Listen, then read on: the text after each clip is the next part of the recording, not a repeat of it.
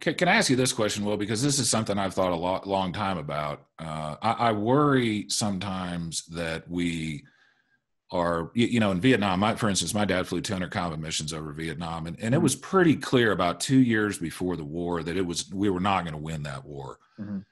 The war on drugs is the same way. And I worry that we are sending good police officers into a war that we're never going to win. And so I wonder if part of the solution might be to rethink the way we look at the war on drugs, because it seems to me like a lot of the police interactions Mhm. with not just minority communities, but all communities has to do with the drug issue. And I also think that this drug issue has had effects on Mexico that we really wish didn't have. So do you have any thoughts on where that piece might Sure. fit into the picture? Sure. Look, one of the big issues was about not being able to do no-knock warrants when it comes to drug possession cases, right? Yeah.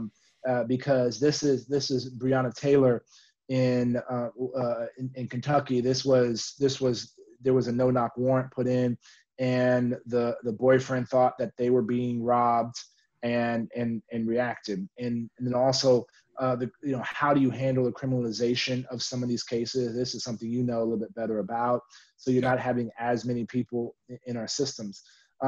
Look, there's an addiction problem, right? So you Yeah. got to address that piece, right? Yeah. Then you also have to address it's my friends in Mexico always say it's the drugs and the guns that are coming from the United States that are fueling the narco traficantes in Mexico. Exactly. Yeah. And I actually think we should be using more intelligence with our Mexican partners and with partners throughout Central America to address the supply side issue. My Yeah. experience and I know how to dismantle networks, and so I talk about supply side issues. The Yeah. demand side has a big piece as well.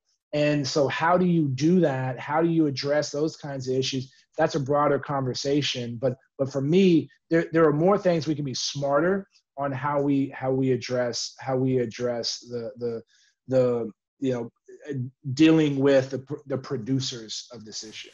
So what I would, one of the things that I would do on this issue is I would say, what's the goal? Where are we trying to get to? Are we trying to get to a point where nobody ever does the drugs that we decide to tag as illegal, that everybody just stops at? I don't think that's realistic.